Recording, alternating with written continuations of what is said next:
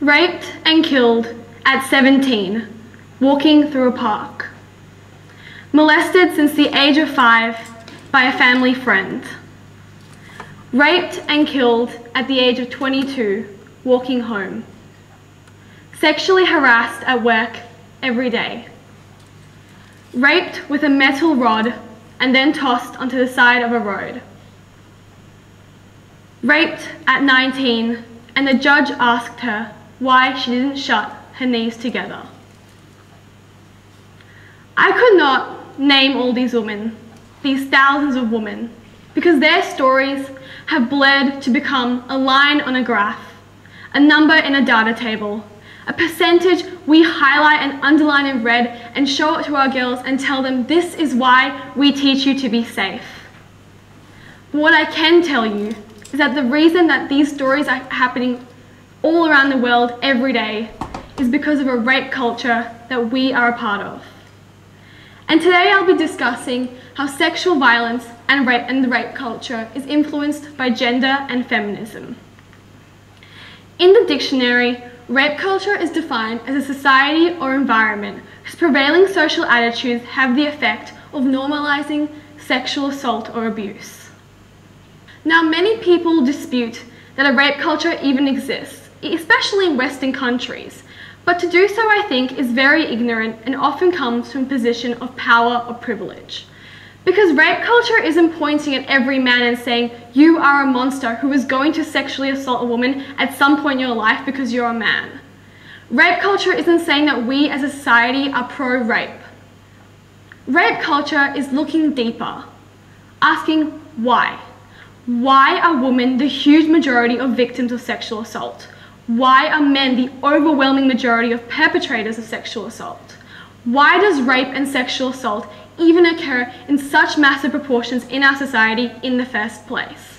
Because although we only hear about the occasional Jill Maher or Eurydice Dixon, sexual assault is happening all the time everywhere, and these statistics are not coincidental.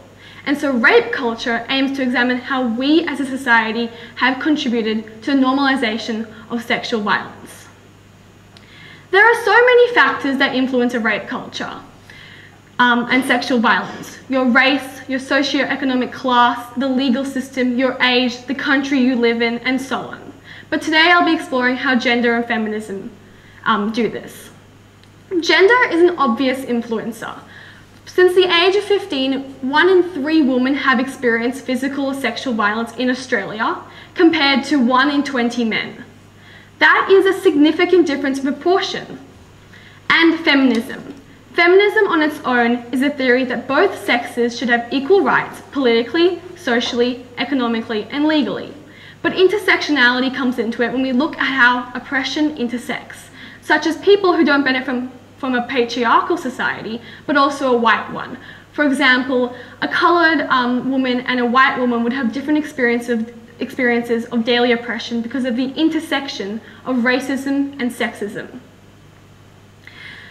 Now, many people love to tell me, as a feminist, that what I believe in excludes men, that feminism is all about women.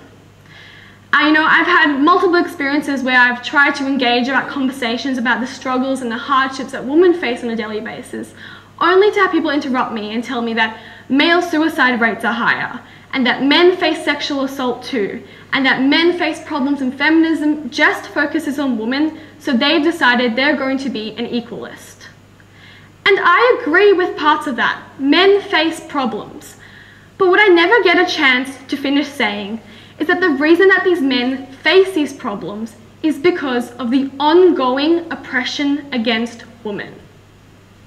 What do I mean? Well, we can all agree that we live in a patriarchal society, a system of power where men are largely in control and women are excluded. And we see this across all domains, in work and at home. We live in a society where gender is a pervasive social construct, and we know exactly what it means to be a boy and exactly what it means to be a girl. It's a society where traits like intelligence, strength, determination are all associated with masculinity, and traits like being delicate, vain, manipulative, emotional are all associated with femininity.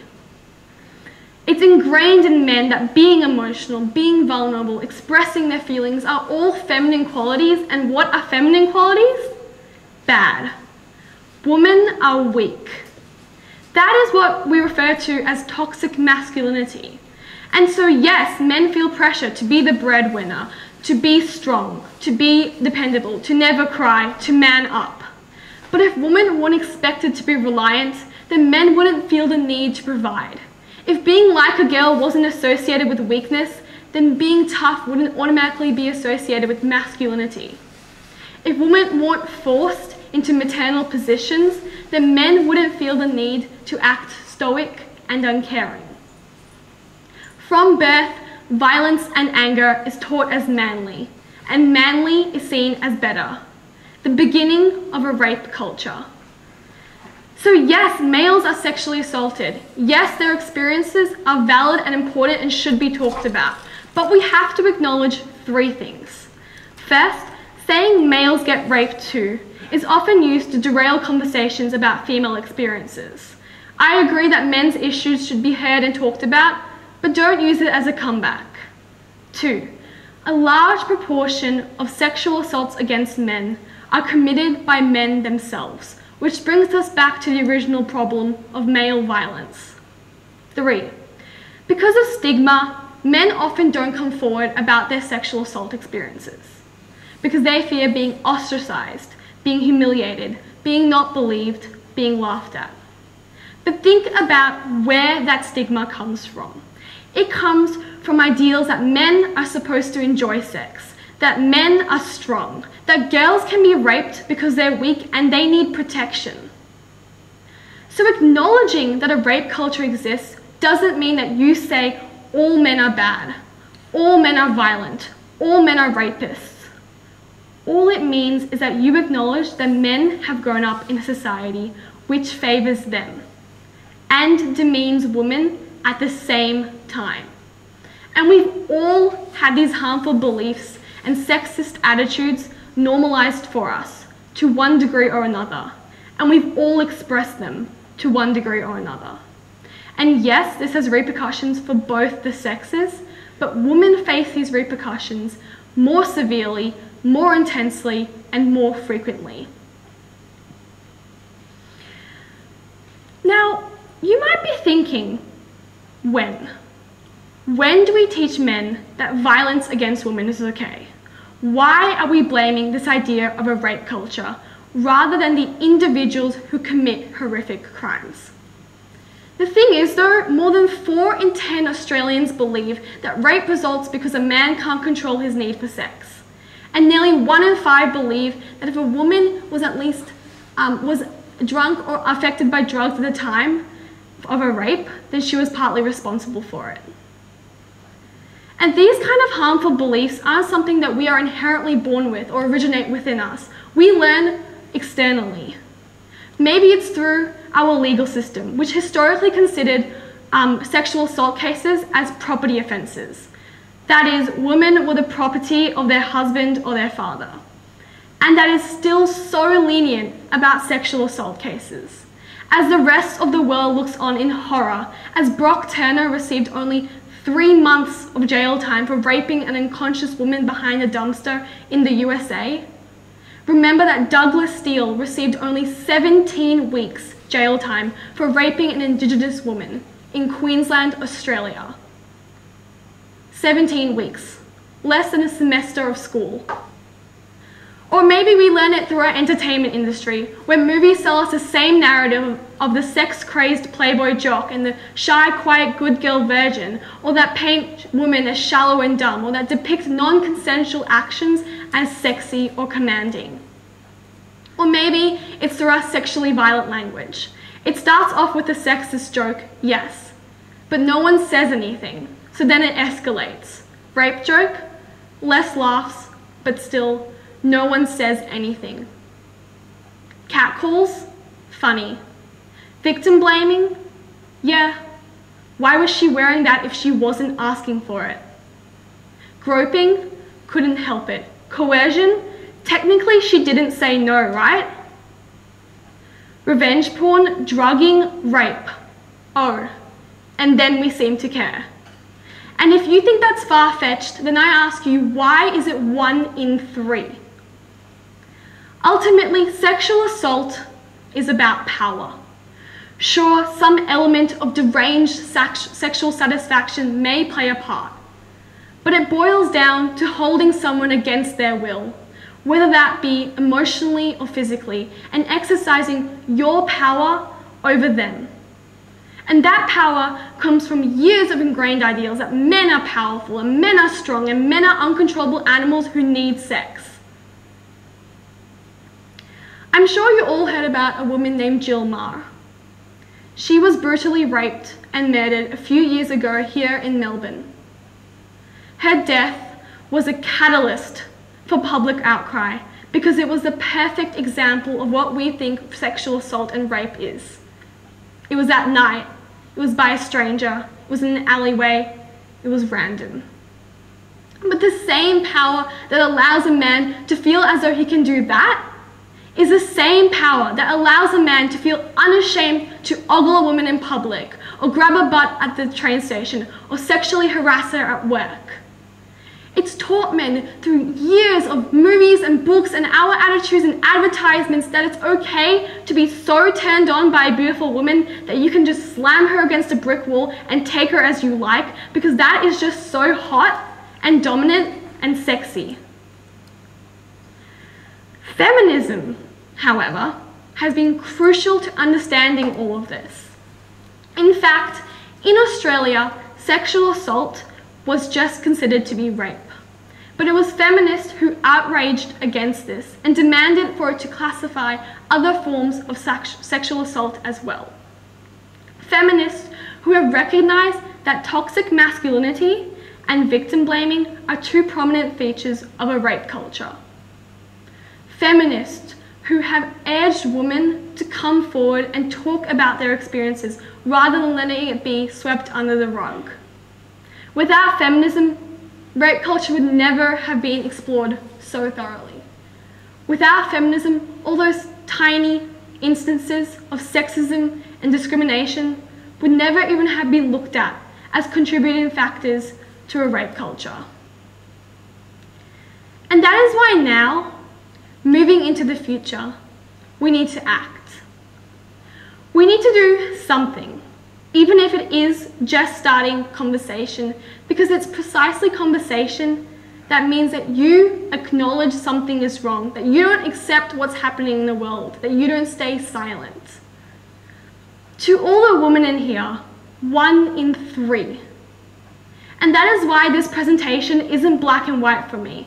It's twisted up in the terrifying reality of being a girl and having to think about this stuff every day. Of having to see girls everywhere suffering and struggling, and sometimes having the immense bravery to face their abuser in court only to be attacked for not being the perfect virgin victim. So if there's one thing you take away from today, it would be to notice. Notice how you and I contribute to a rape culture. Recognize that when a girl walks by a poster picture wearing a short dress or a lot of makeup and we gossip and say, why is she looking for so much attention? Why is she trying so hard? Why is she such a slut?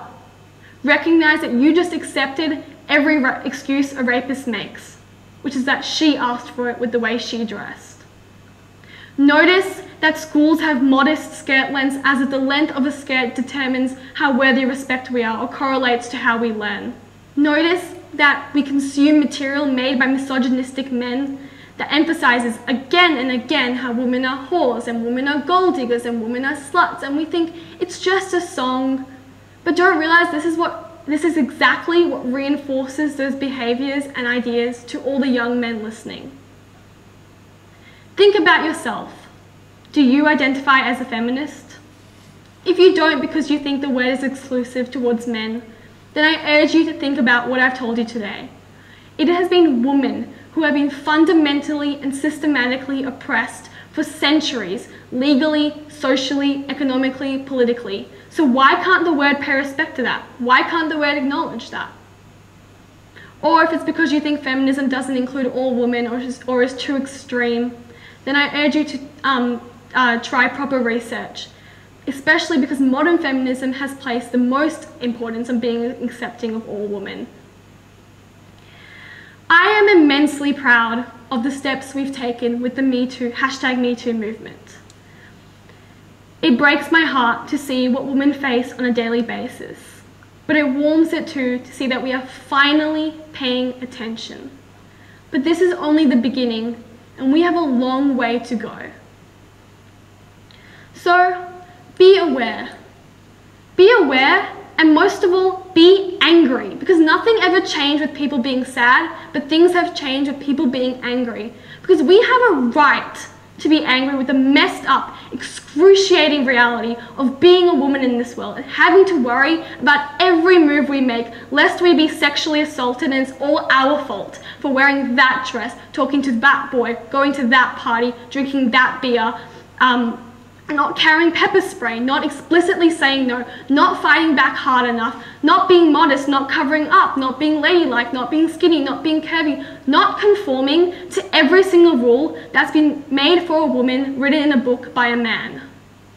Read up about feminism and the word and the idea before you dismiss it, because it's better to be that annoying feminist girl than to be silent or than to be complicit.